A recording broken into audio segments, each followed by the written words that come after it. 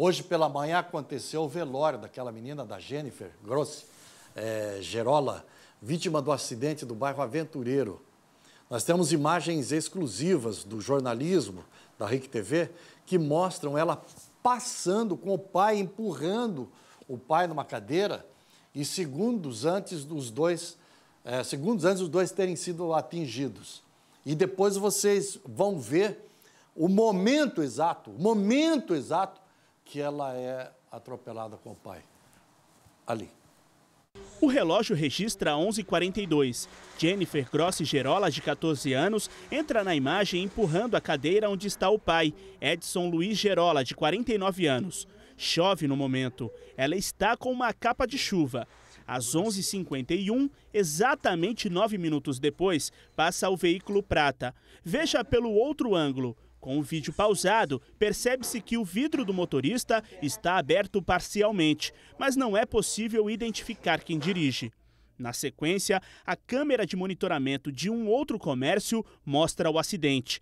Pai e filha são lançados e caem ao lado da calçada. A cadeira voa em direção ao muro. Duas pessoas parecem sair do veículo e correm em direção às vítimas. Um homem surge logo depois e vai andando até o local. Jeniffer e Edson foram encaminhados ao hospital, mas ela não resistiu aos ferimentos e morreu. No velório da menina, o avô mal conseguia falar. Ela era uma menina extraordinária. Sim, ela ia fazer 15 anos agora, mês que vem. Ela ia fazer 15 anos e não conseguiu chegar até lá, né?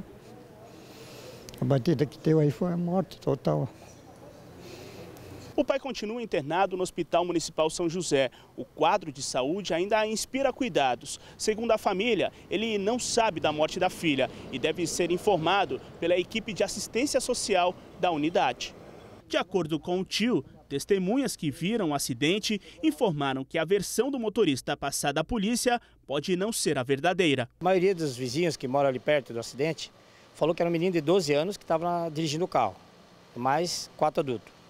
Aí, no momento que a polícia chegou na ocorrência, quem se ofereceu para dar o documento e disse que estava dirigindo, uma pessoa de mais idade, onde era um menor de 12 anos que estava dirigindo.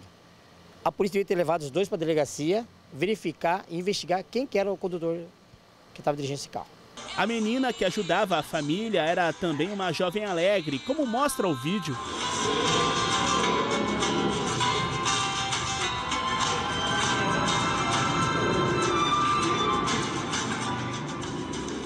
Uma vida interrompida de forma precoce. Agora, todos só têm um desejo, que a justiça seja feita. Pelo menos a família não tem tanta dor, porque ficou impune.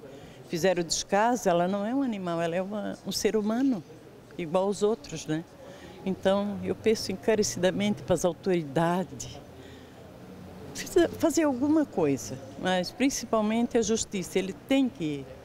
Porque um inocente perde a vida a troco de nada, não dá para a gente suportar, né?